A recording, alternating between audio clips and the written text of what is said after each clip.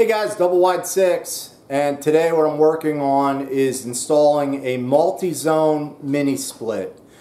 Everything just arrived. I'll show you what I got for this project. So here's a look at what arrived from Amazon.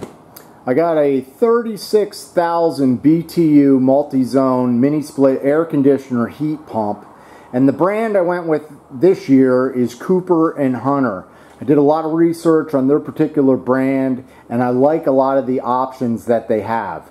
There's going to be one outdoor unit and two indoor units. One of these is going to be a wall mount unit. That'll be in my basement. And the other unit will be a console unit. And a console unit stands on the floor. So it's a little bit different than the regular wall mount mini splits that you may be used to. And of course I have the line set kits. Everything came, shipped on a pallet, and arrived nice and safe.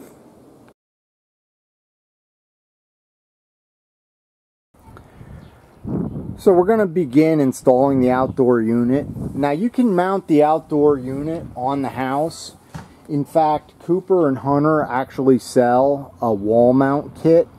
I have opted to pour myself a slab, and I've welded up or fabricated a bracket that I'm using to lift the unit so that when there's snow, it won't affect anything as far as the compressor.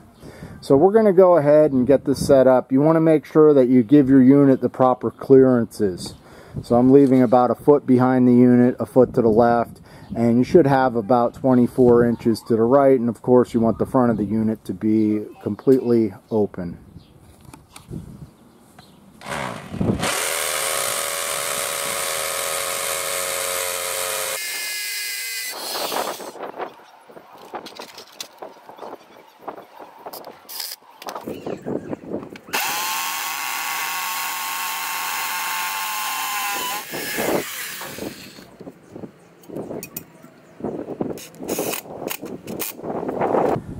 To assist with lining up the snow riser, what I've done is I've taken the styrofoam from the packaging and I'm using that to help line up the holes exactly so everything is squared up and where it needs to be.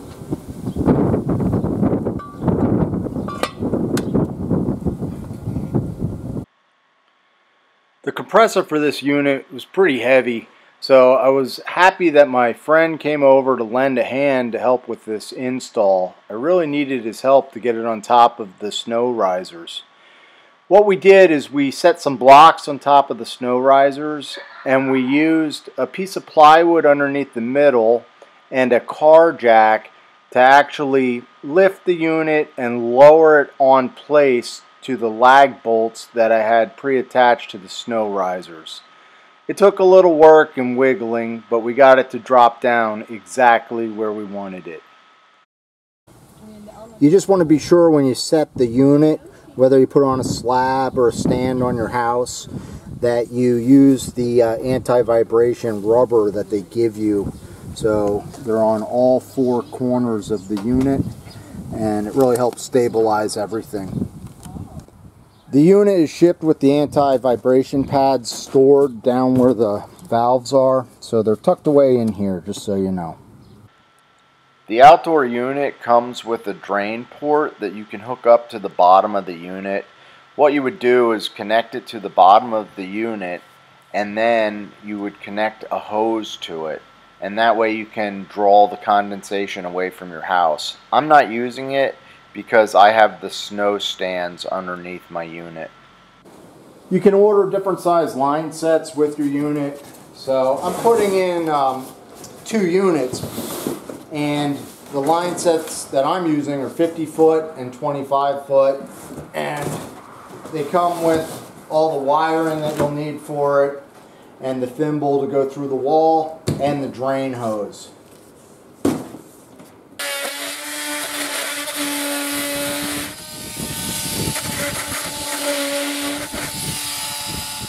What we're doing here is we've cut a hole in the soffit, and I'm up in the attic and I have my friend down below and I'm feeding him the line set.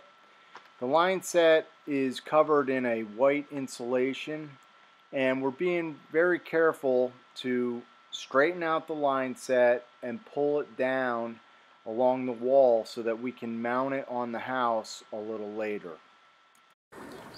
Okay, I have both the line sets and the communication wire run down the corner here. And what I'm doing to conceal all this is I'm going to be using a rain downspout.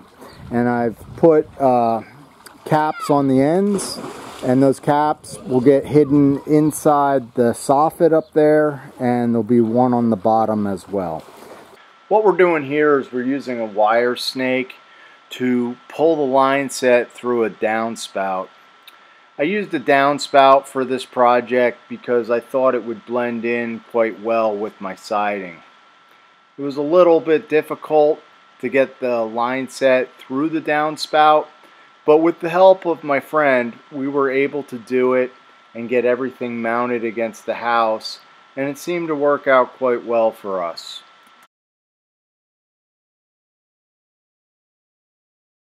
Well, it's about 2 days later, guys, and I'm working in my basement, and I just opened up my wall mount unit, and I've determined where I want to put it on the wall. It's going to go between the picture and the soffit up there above the clock, and on the back of the unit is the mounting plate.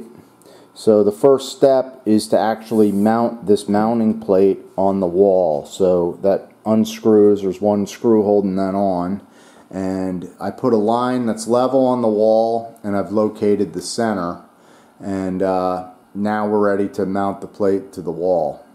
To mount the wall bracket, you want to use some drywall anchors if you're not hitting studs, and you want to make sure that you secure all 4 corners. Another thing I want to point out is this bracket is not actually centered on the back of the wall unit, so you just want to be careful that you center it properly. They do give you a center hole, so you can identify it as I did.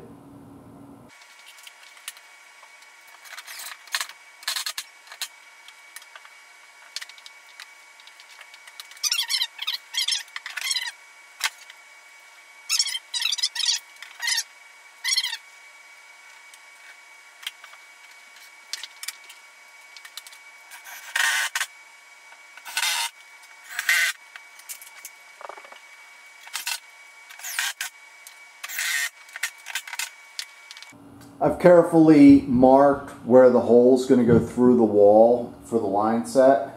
You drill a 2.5 inch diameter hole, and it needs to be above your level line on the bottom. According to the plans, it's about 2 inches up and 6 7/8 from the center of this post for my model. So different models are slightly different. The main thing with drilling the hole is you want to make sure it's pitched downward, because your drain line is going to run through there, especially if you're drilling through a wall and then out to the outside of your house. Now this is a basement, so there's some space between the drywall and the concrete wall that's actually behind here.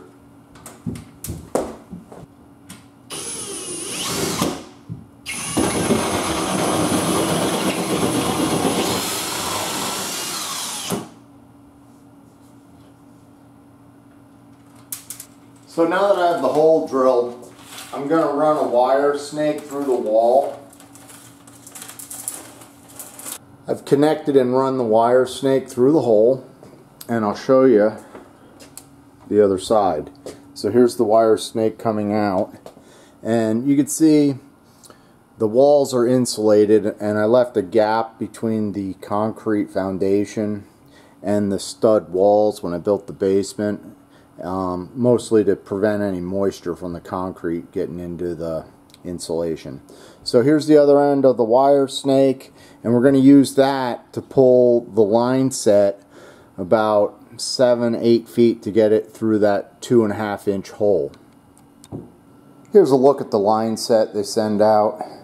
I like it because, as I said, and some of you guys may know, I made a video before where I actually used a different brand of mini split, and I've upgraded to the Cooper&Hunter because I really like the way their line sets come. They're pre-insulated, they're pre-flared, They even cap the ends.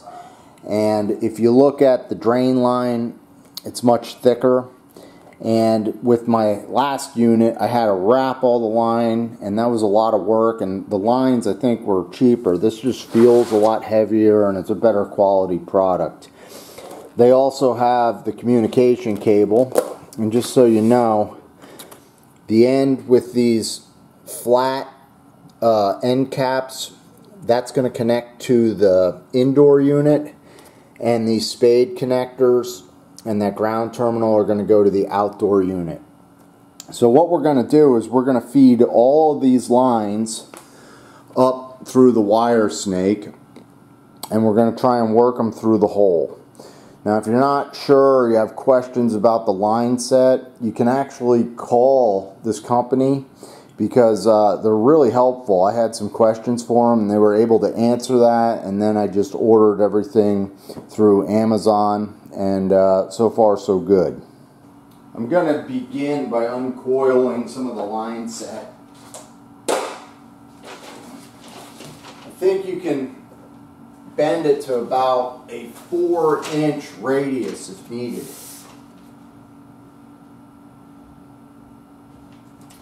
Another thing that I'm noticing right now is these flared connections, they appear to be offset so that they're going to connect directly to the unit easily.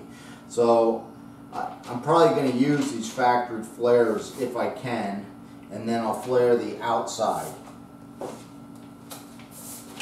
I need about, I think about 8 foot to snake through the wall.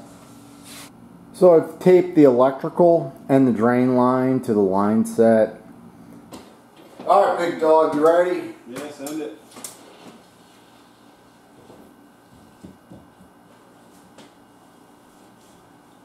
Yeah, this wire snake's getting put through its paces. Having someone to help you when you snake the line set through the wall is really helpful because the soft copper can bend or kink easily. In order to bend the line sets properly, you need to cut away the insulation. So I'm just using a utility knife, being careful not to nick or cut the copper. We're going to remove the insulation, make the bends, flare the lines if needed, and then put the insulation back on and zip tie it and tape it in place. So we already put the wall mount on the bracket, and as you can see, we've indicated on the wall where the little and the big line are going to end. And now we're measuring off the copper line set, and we're going to mark how long we need each piece to be because they're already pre-flared for us, which is nice. So hold that parallel with the wall. Okay, got it.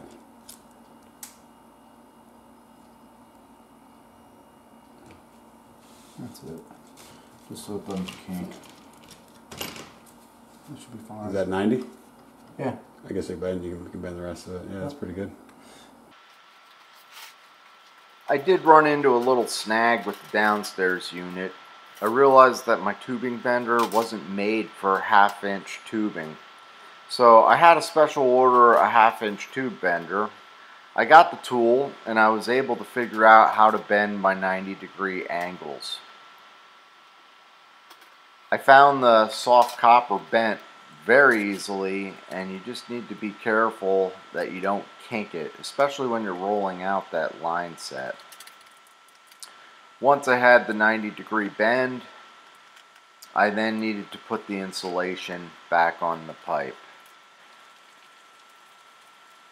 So at this point, I bent my 90-degree elbow, but I realized it was going to be a little bit long. So I cut the end off and I knocked away any burrs, and then I used my flanging tool and I set this up and I just flanged the end myself, and I found this tool to be very helpful.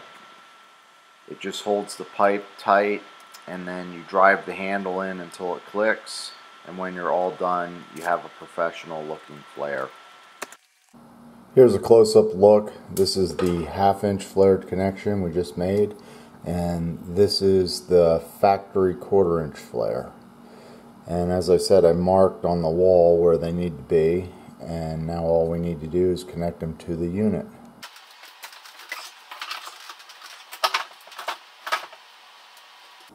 I put a wedge behind the wall unit right here, and now all I need to do is make my connections.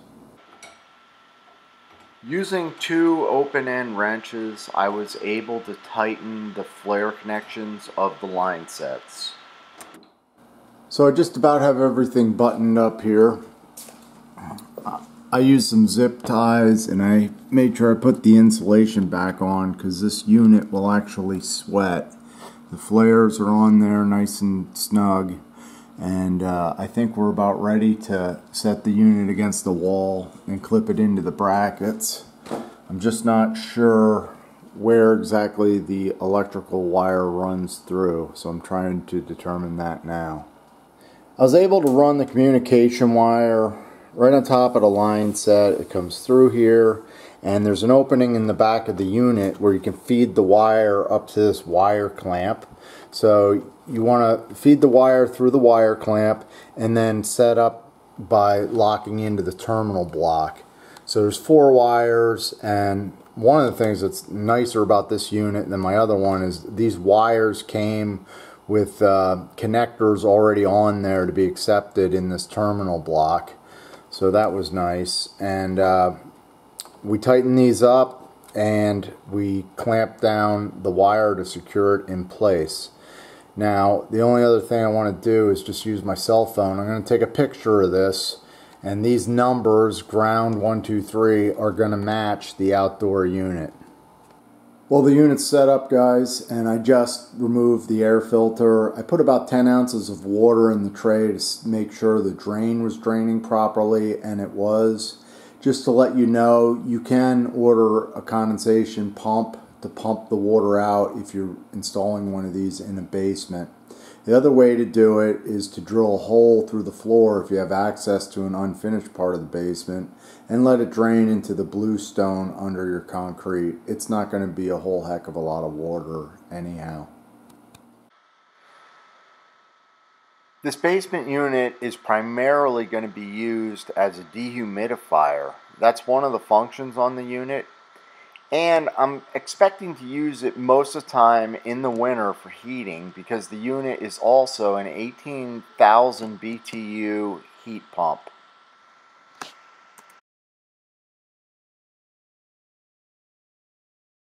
Okay, I've moved up to the bedroom and I'm working on putting in the console unit. And as you can tell from where the camera's pointed, we're going to be setting this on the floor. I've already gone ahead and capped off an outlet, and I've moved a vent that was in the wall here. So I spackled that. I got to sand that and paint it, but what I'm ready to do is set our console in place. Now you'll notice I cut away the baseboard to get a nice flush fit. And to do that, I used a oscillating tool, which worked quite well for removing the baseboard. I do like the look of this floor console. It's not overpowering the room or taking up too much space. One of the nice things about this company is they do have a lot of different options. I was originally going to put one of these on the wall, but then I noticed on Amazon that they had these floor consoles, and they also have a unit that's called a cassette, and that actually goes in the ceiling, and I was interested in that, but the problem with that in my particular room was that I already have a ceiling fan in the ceiling, and I didn't know if that would quite look great. So this worked out quite well for me because it's actually below the TV and it fits in there really nice. The plan is to take this console apart so I can get into the line set. I'm going to drill my hole for the line sets, and then at that point I'll pull this off the wall. I'm going to finish spackling and get everything painted. So you remove this trim panel by pulling back on these 2 switches, And there's a rope in here that you can remove to completely remove the panel. There's a filter on here, and it's real nice because they make a washable filter, and this will get dusty over time. So at least it's reusable and I don't have to order those. Now, they give you 4 screws on this unit, and I already took a look at it. I removed 2 of them. There's 1, 2, 3, 4. So we'll quick get those out.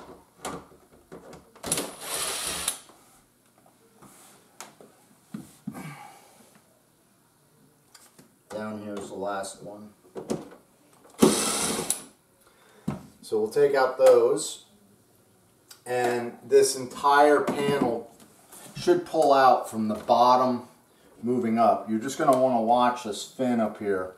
So I'm going to open that up, and it does stick a little, kind of clips in. There we go. And now we have access to our line sets. You may need a drill extender if you get one of these console units.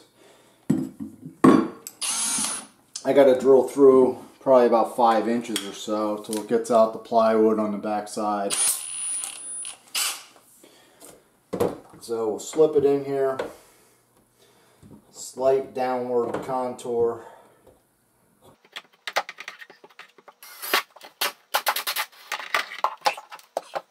Now that I have the unit in place, there are some brackets that go on the wall that actually hold it tight to the wall. So I'm going to go ahead and get them installed. And once the unit's hung in place, we're going to start working on the line set.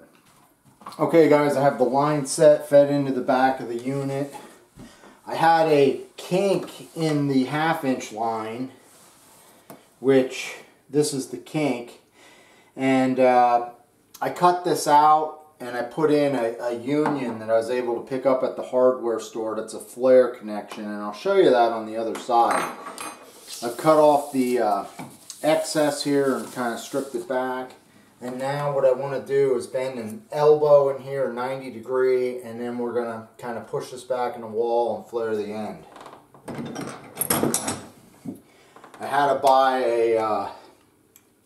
a bigger pipe bender. And I really like this one. It's for 1/2 inch, 3/8, and 1/4. And I believe the brand is Imperial. Or that could just mean that it's not metric. But I got this on Amazon. I'll link it down below. So we're just going to put this on here. We're doing 1/4 inch.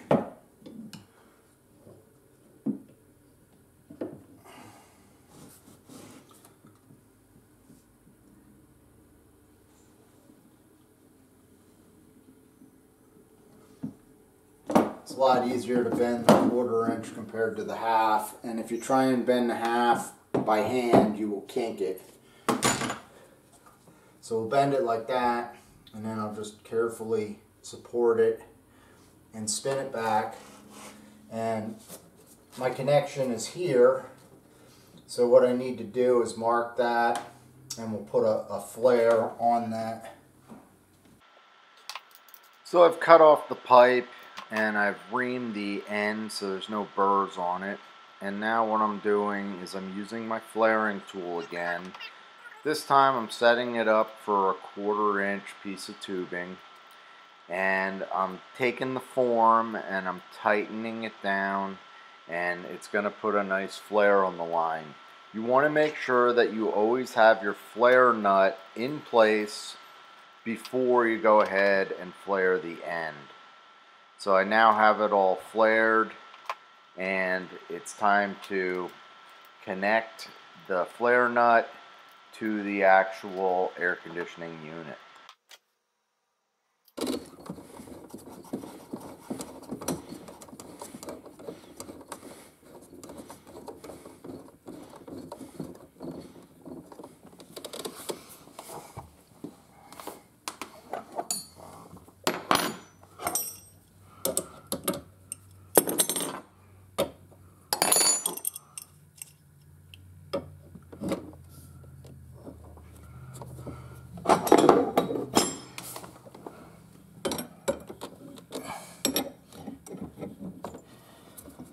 tighten these. You go till they get tight, then you can go back about a quarter turn and then snug it up again, and that'll just seat everything real nice. So it's tight there. Go an extra eighth. That's it.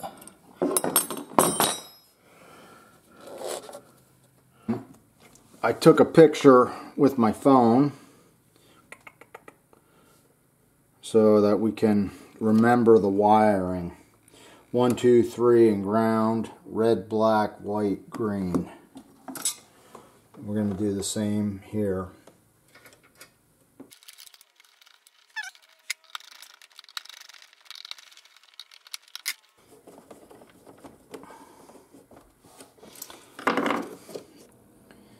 So this is the back side of the floor console. This is the hole in the wall.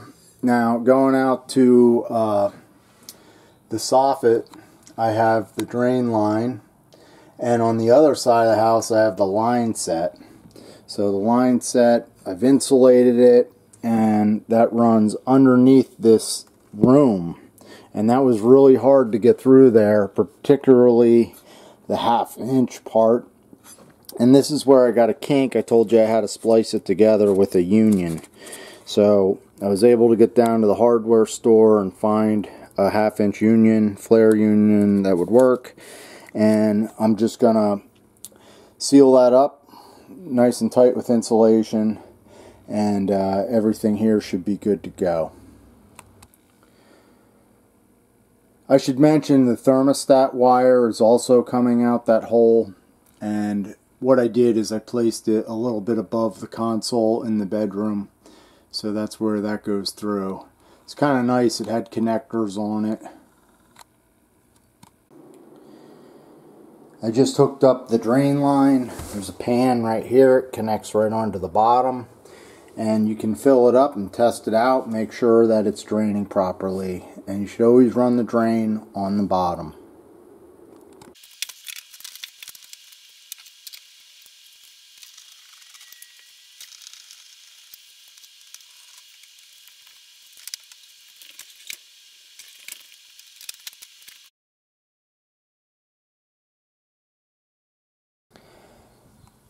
So I removed the cover off the manifold, and this is where my line sets come out. And what I'm doing is I'm connecting, so A is going to be one line set and B is going to be the next. And all you have to do is get a wrench, remove these caps, and I have these bent and flared, and we're just going to make our connections. So this one is the 1/2 inch line, and then the one in front of it for B is the 1/4 inch line. Alright guys, we're hooking up the manifold. So I'm going to start by removing this, and I noticed that this one's going to need an adapter. The bottom one was a little bigger for A. So they give you the adapter. It's in where the manual is. So we'll tighten that up. That's a 5/8 to 1/2 inch adapter.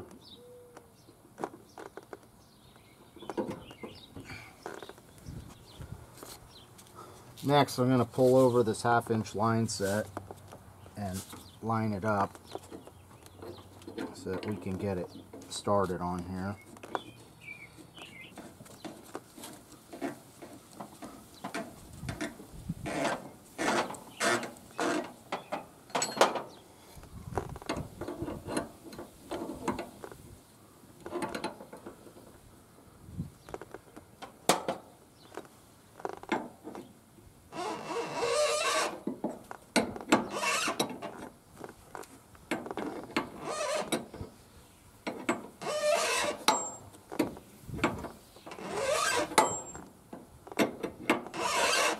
They tell you to try and leave 24 inches on this side if you can for servicing.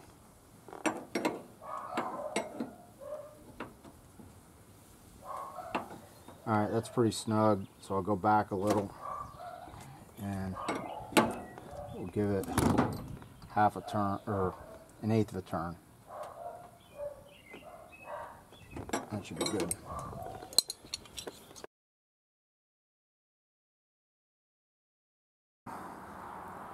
We're going to run 240 out to the disconnect box, and to do that I'm using 10 gauge wire, and I'm using 10-2. So you can see this wire is marked red because that's one of our lines, and this wire is black, that's one of our lines. And you need a double 30 amp double pole breaker, and the only other wire is the ground, which is grounded up there on the terminal. So this runs out to the disconnect, and then from the disconnect it goes to the outdoor unit.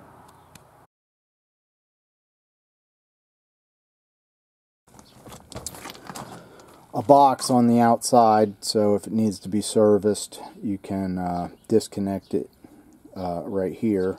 And this is wired. In here is your line and line, the center two lugs, and then on the outside this is your load, so those two run back to the compressor. So that's how it's wired up. There's a cover that sits on here to conceal all this, and this is what the service technician would pull. You would put it up like that for the off position. See how it says off there? And then you can flip it over like this, and that'll make contact and you have power.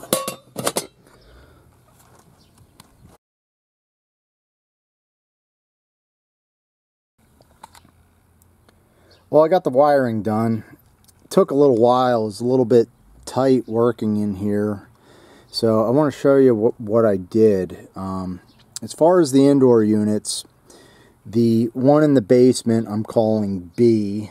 Okay, that line set is line set B. Red goes to 1, black goes to 2, white goes to 3, and the ground is terminated here on this lug. And we did the same thing with unit A, which is the one in the bedroom.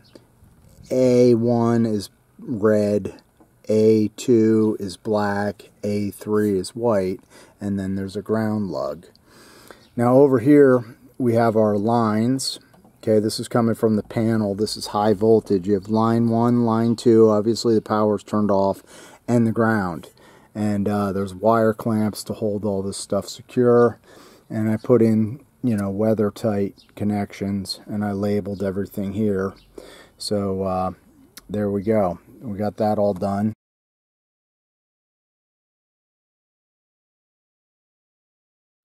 So guys, we finally made it to the point where it's time to pressurize the system using nitrogen and then vacuum the lines out and release the refrigerant. At this point, as a homeowner, you want to call in your HVAC technician. They'll be able to do these steps for you, and you just get a certificate, and with that certificate, that'll warranty your product. And I think Cooper&Hunter's warranty, I believe, is like 7 years. So it's very worthwhile to bring in an HVAC technician to do these steps. I'm going to be doing these on my own. I've done it before, and we're going to do it again. Okay guys, we are ready to go ahead and vacuum out the system. Now, I am not going to pressurize the system. I'm just betting that I did everything right and everything works. And if I screw up, I'm going to have to get someone out here to recharge the system with refrigerant and pay them to vacuum it down and do it all right. Here's my line sets. They're connected here, okay? And these are how you release the refrigerated gas up here. And we want to tie in to this fatter line. The other one's a little bit thinner. This is actually the low side.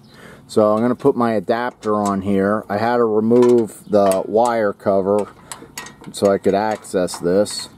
So we'll put this on and we'll snug it up. Whatever you do, you don't want to open these till the very, very end. Okay? So that's nice and snug. And now what I'm going to do is I'm going to loosen these caps. there's no gas down here. You pull off the caps on both sides, low and then the high. And I hooked up my line sets to A and B. So you need to open both of these. Now you could vacuum and pressurize these things independently, but this entire manifold's connected together, so we're going to do everything at once. So all you need to do is open up these caps and loosen the set screw. And as I said, there's no gas here. You're just opening the valve. And you're going to turn it out, I believe, till it stops.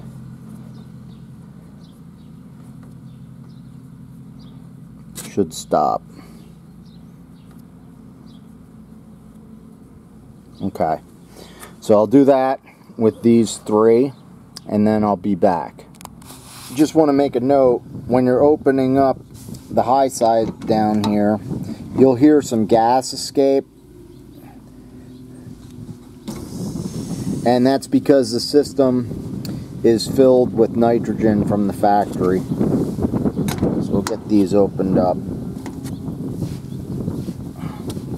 Now the service lines that you don't have a line set connected to, you can just let those go. You don't have to open those valves. So at this point, everything's open, and I just want to show you how I have this hooked up. I have my manifold connected to the pump, and now I'm going to open this up so that we can vacuum. And I'm going to open our blue line. This is our low side, and this happens to have 4 gauges, so I'm just going to keep the black one closed and this red one closed because we're not using that right now. And our blue is going to connect to our adapter. This is our vacuum. So we're going to secure this on here. It's going to take an extra hand. Hang on. Okay, so everything's connected. Here's my manifold, and we're working on the low side. And down there, you see that 30 inches in mercury. That's what we're going to pull this down to. I don't have a micron gauge, so I'm going to let this vacuum pump run for 30 minutes. So we'll turn that on, we'll let it run, and that should vacuum our lines.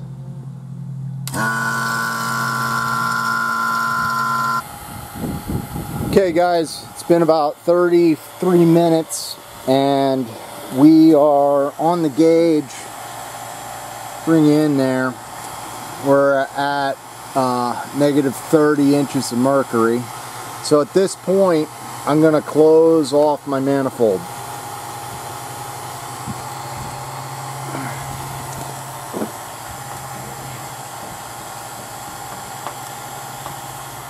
Both blue and the yellow.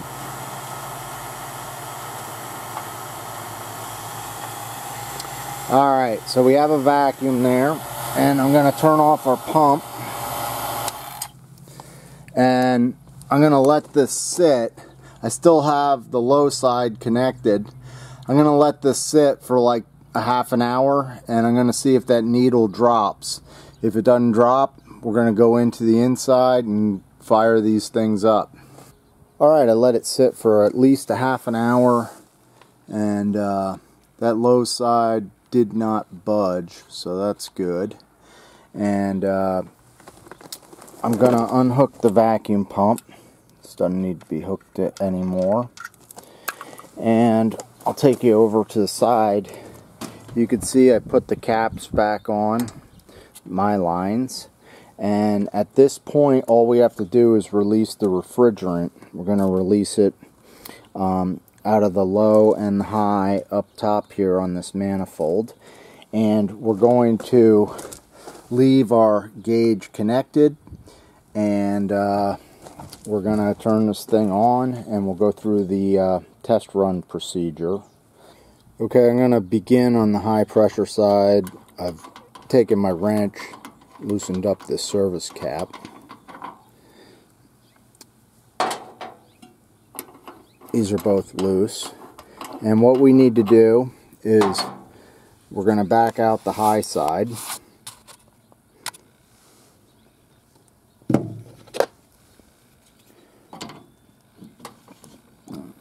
So we want to turn it a quarter turn, wait about 5 seconds, and then close it, and then we'll open it back up slowly again.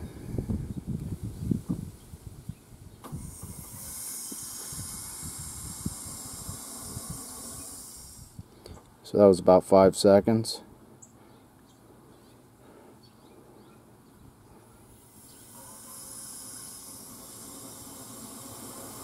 And you can hear the refrigerant going out of there.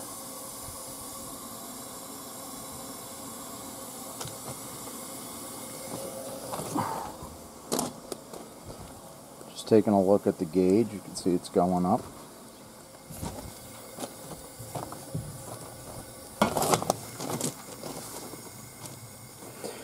That's why you want to leave this low line on there.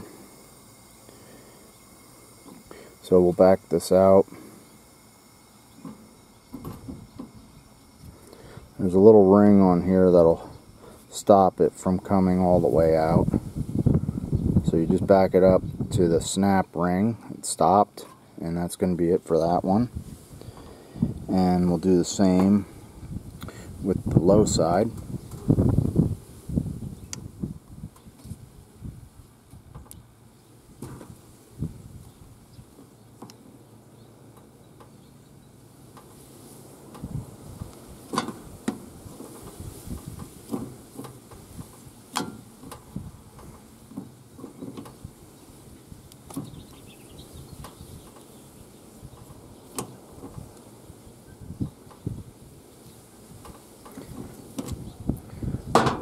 Put our service caps back on and snug them up with a wrench.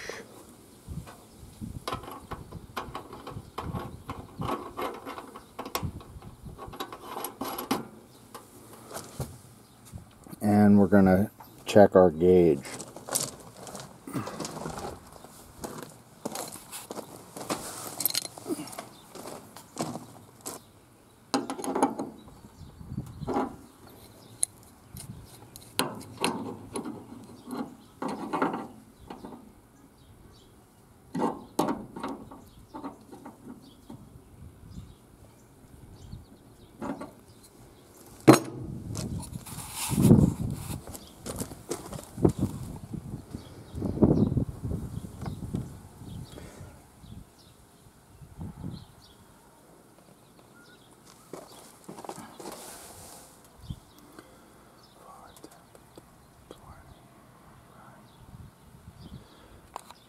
The low gauge is reading about 215 psi. We're going to add power, and we're going to go through the startup procedure. I've come inside. This is the bedroom console unit, and I use the thermostat. Now there is a remote control, and I've set it to the cool mode, and I've turned it all the way down to 62 degrees. That's as low as it goes. And I've been standing here about 3 minutes, and it's definitely blowing very nice cold air. I'm now going to go down to the basement. I'm now looking at the basement unit, and this one has a remote control, no thermostat. And I've set it to 62 degrees and cool mode. Look at that, lights up, opens up. And we have air blowing. So I'm going to let this run about 10 minutes. We'll see how cool it gets. And we're going to check the low pressure gauge on the manifold. Both units are running on full speed, and we're coming in just below 120 when I put it on turbo. So we want to be within a range of 115 to 125, so that's looking good. I'm going to quickly unhook this.